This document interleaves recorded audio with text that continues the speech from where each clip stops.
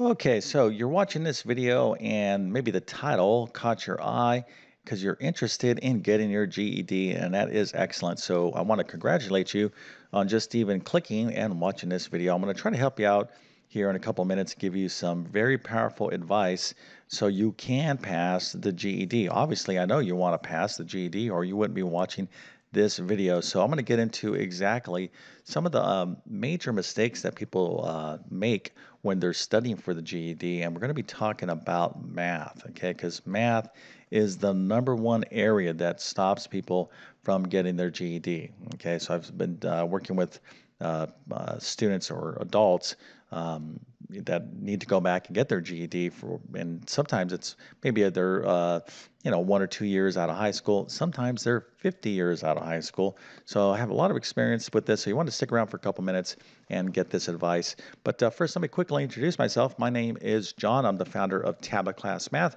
I'm also a middle and high school math teacher. I'm going to leave a link to my math help program in the description of this video.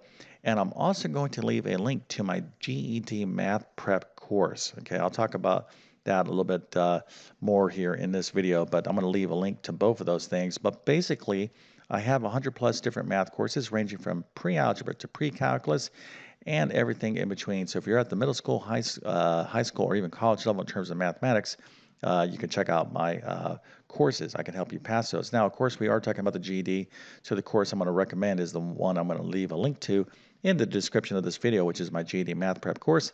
But again, obviously, I do a lot in the area of test preparation, but I'm going to be focused in on the GED in this video. I also do a lot with homeschooling. If you happen to be homeschooling yourself or know somebody that homeschools, and I also have great math notes in the description of this video. But let's just focus in on the GED and get right to it.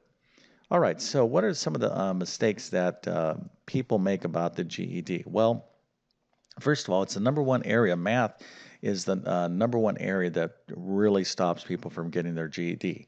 And the reason why is I think it's twofold. One, people are just by nature, and I would say I'm not even including myself, we all kind of look for shortcuts. Okay, it's like, yeah, listen, I just want to get my GED. Just tell me the quickest way from point A to point B. What's the fastest way for me to do this? And unfortunately, there's a lot of things out there in on the internet and whatnot, but people are selling, these unrealistic things. Hey, get your GED quickly, only a couple days, 1 week, and you'll have your GED. You can learn math, you can pass this and that and everything else. Listen, when you look for shortcuts, oftentimes that's not going to, get you to pass. All right. And this can be very frustrating for students because, you want to trust certain things and what you're looking for the shortest way to do things. And if someone's telling you, oh yes, it's easy to do this. Well, of course, it's just human nature to want to buy into those different type of programs. But guess what? It's not going to work. Okay. It's not going to work because the GED, and this is the kind of the second reason that students struggle with it or adults who take it is I think they need to understand what truly is on the GED. Okay, what kind of math is on the GED?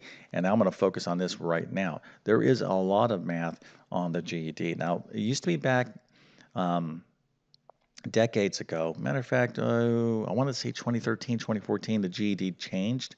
But the GED kind of had this somewhat reputation. I don't want to overspeak to this too much, but people didn't give the test as much respect as it today. Okay, if you get your GED, that is very much the high school equivalency. But back in the day, people would say, "Oh yeah, the GED, that's basic math. You can easily get through it." And maybe some of that might have been kind of true, but today's new GED, and I mean I'm referring to the GED since 2013, I want to say 2013, 2014. I forget the exact year, but there was a major overhaul to the GED. You need to know a lot of high school mathematics. Think about it. You're getting a high school equivalency. So now you really do have to demonstrate proficiency in high school level mathematics. Okay, so let's talk about some of that math. Well, the first thing is you're going to have to know some basic math, period, point blank as a starting point. Okay, so I'm talking your arithmetic fractions, working with basic decimals and whatnot. So if you are not familiar with arithmetic, yeah, it's a good starting point for you. Okay, so basic math, obviously, but the GED is far more than basic math. Okay, so let's talk about the next thing that you're going to definitely encounter on the GED, and that is algebra. Okay, and not just basic algebra like this. If I give you this equation, 2y is equal to 10. All right, some of you out there be like, oh, okay, y is equal to 5. Okay, hopefully you knew that. And if you didn't, don't panic. Okay, of course you need to study for the GED. But this is basic algebra. There's far more advanced algebra on the GED. Okay, so you're like, oh yeah, I could do these algebra problems. No, that's not what we're talking about. Okay, we're talking like algebra 1. Think about it. You're going to get your GED, your high school equivalency, and algebra 1 is at a minimum type of math that people in high school have to take. So it's a lot more algebra than students, I think, or adults or whoever's trying to pass a GED are surprised. I've gotten feedback from people who have taken a GED over the last years, and some of the type of problems on there, like, wow, that's pretty decent amount of algebra. So you're going to have to study a lot of algebra. Now let's move on to the next thing. I'm going to call it data, but basically what I mean there is like basic probability and statistics. Okay, so what is the average? What's the mean? What's the mode? That's kind of thing. If you don't know what I'm talking about there, don't worry about it. Be able to calculate basic probability. This is not that difficult. All this right here is in my GED math prep course, but you're going to have to be familiar with some of these basic probability and statistics concepts, to include graphs. Okay, how to read graphs like bar charts or frequency tables, etc., etc. Okay, let's talk about the next thing. And the last thing, that would be geometry. Okay, and again, we're talking kind of like high school level geometry, not just the basic things like here is a rectangle, here's the length, here's the width, calculate the area of the rectangle. That's just area is equal to the length times the width. That's nice and easy. But the geometry that is on a GED is, again, more at the high school level. All right, so what does this all add up to? Okay, what does this mean to you?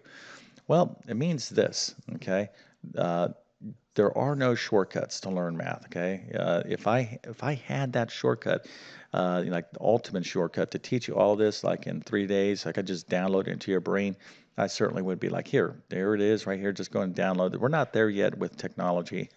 Maybe in 50 years you can just download knowledge. Who knows? Maybe sooner. With the way artificial intelligence is going, so you can't use AI, all right, to do this. So guess what? You're going to have to just use intelligence, all right? And you are intelligent enough to pass the GED. I know you are. Everybody out there listening to this video can pass the GED, okay? But it's going to start with the following, okay? So let's just kind of do this real quick. Here is your face. Hopefully you have a happy face on right now. You're going to have to change your mindset. That's where you're going to have to start first. Okay, and the first thing you need to do is saying, like, I am going, just make a decision. Do you want to get your GED?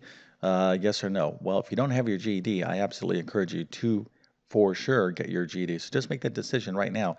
I am going to get my GED. Start speaking like very affirmative statements to yourself. I will get my GED. I will do whatever it takes to get my GED. So the first thing you need to do is to check your mindset. Okay, and hopefully you already have a good mindset right now. But a lot of people out there have this math anxiety, like, I don't think I can pass a math. Whatever negative statements you have about math, you need to end those. Okay, so this all goes into your mindset. I'm going to tell you right now, if you failed math consistently, there's reasons for that. You as an adult, a motivated adult, can pass the GED math section and get your GED. Okay, so I'm just telling you right now, just have faith and believe that. So that's the first thing, change your mindset. Okay, now along with that, just realize, okay, it's going to take work and time. All right, so you have to learn a lot of stuff here, work and time. All right, you're gonna have to put in the work, the consistency, and you'll be willing to do this if you've made up your mind. If you're like, I will get my GED no matter what, I can get through the math.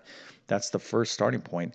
Then you have to actually go ahead and start learning. Now think about it. A student in high school, algebra is like 1 year. Okay, actually, you could take algebra too. That's 2 years. Geometry is like a 1 year course. basic math. That's like middle school math and whatnot. These are years worth of, learning mathematics. So you're going to have to spend some time to, kind of work on building your math skills. But you can do it, all right? And it's not going to take multiple years, okay? It's not going to take that long, but you have to be truly committed and highly, highly focused, all right? So focus is huge. When you study, you got to get in a really focused state. So try to find a room in your house or your home, someplace where you can just say, okay, when you sit down, it's serious business, okay? And you got to be consistent. The harder you work, the faster you'll be able to be ready to take and pass the GED. Now, the last thing I want to talk about here is you need to find a great program. Okay, so you need to you don't trying to teach all this math to yourself, learning it from a book or something like that. That's kind of risky. That's really a struggle. So, what are some great programs out there? Well, you might be able to go to like an adult education math class, okay, in your local community. So you can just do some quick, Google search or call your local Department of Education or school, okay, high school. Hey, listen, do you have any GED programs? Oftentimes you'll find something that's free. That's a good place to go. So if you're comfortable going into, like, if you like learning in an actual classroom with a teacher, there's probably a math class you can take, okay? But if you want to have something that's more flexible that you can control, then you need to do some sort of course like mine. Now, I have a great um, I've had excellent results with my GED math program. It's been out there, my GED math prep course. It's been out there for years. Countless people have used it and passed the GED. So it's a very, very comprehensive math course. Again, I'm going to leave a link to it in the description of this video. But you need to learn from a teacher, okay? Not a book, okay? A book is going to be tough, right? A teacher, someone that you like and understand, and hopefully, if you like my teaching style, that would be, you would want to learn from me. Now, you don't even have to take my program. That's the best way to get ready for it. I have tons of free content on my YouTube channel, so start there if that's something that you're more comfortable with. If you're committed and you want to just make a small investment to have a formal program, then get yourself into a formal routine, a formal kind of game plan so you can say, all right, in the next 3 months, I'm going to study like crazy, and then I'm going to go ahead and take my GED and secure it. Okay, I would not delay in terms of getting your GED. And by the way, if you're in some other states, you might be able to take the high set and or the task. Okay, it all depends. Like for example, I think the task is in New York, the high sets in some other states. So basically, there's a couple other exams out there that are similar in nature, high school equivalency as the GED. Some of you may have the option to take all of these. Some may only take one of these. So it all depends on what state you're in. But here's the deal. Okay, you can pass a GED, and hopefully this little video has motivated you to be like, you know what, once and for all, I'm just going to take care of whatever whatever happened to you in your past, whatever tripped you up for getting your high school diploma. Listen, that is in the past, okay? Don't have any, my suggestion is like make peace with that, okay? You yourself right now, okay, focus on now and the future. Okay, you can't resolve whatever happened to the past, but in terms of math, I'm telling you right now, even if you failed math over and over and over again, you are ready. Okay, just by virtue of you searching around and watching this video, you are ready to be successful in math. You just got to change your mindset and put in the work and put in the time, and eventually you will get your GED. All right, so if this little video helped you out in some small way, motivated you to do that, please consider smashing that like button, and please consider subscribing to my channel. I have over 1,000 plus math videos on my channel, basic to advanced math, so you don't want to watch all of them, okay, like especially the more advanced stuff, because it's not on the GED. That's why you want to check out like my specific GED math course. You want to get the right amount of math. You don't want to overstudy or understudy. You really need to know exactly what you what math skills you need to be focusing in on so you're going to be successful on the GED. Okay. All right. So with that being said, I definitely wish you all the best on the GED and in all your endeavors in life. Thank you for your time and have a great day.